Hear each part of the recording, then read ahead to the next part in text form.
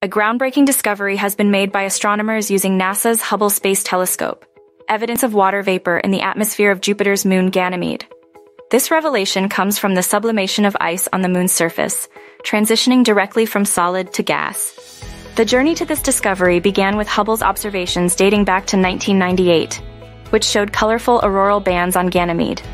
Initially attributed to oxygen molecules, discrepancies in the data led scientists to suspect another source. Fast forward to 2018, and a team led by Lorenz Roth of the KTH Royal Institute of Technology found that the expected atomic oxygen was almost non-existent, pointing instead to water vapor as the cause for the variations in UV images. Implications for future missions. This finding is more than just a space curiosity.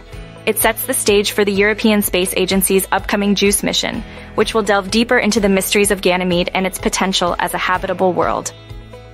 Roth emphasizes the importance of this discovery for refining future observation plans and optimizing spacecraft usage. As we continue to explore, each piece of data from Ganymede enriches our understanding of icy worlds and the broader universe.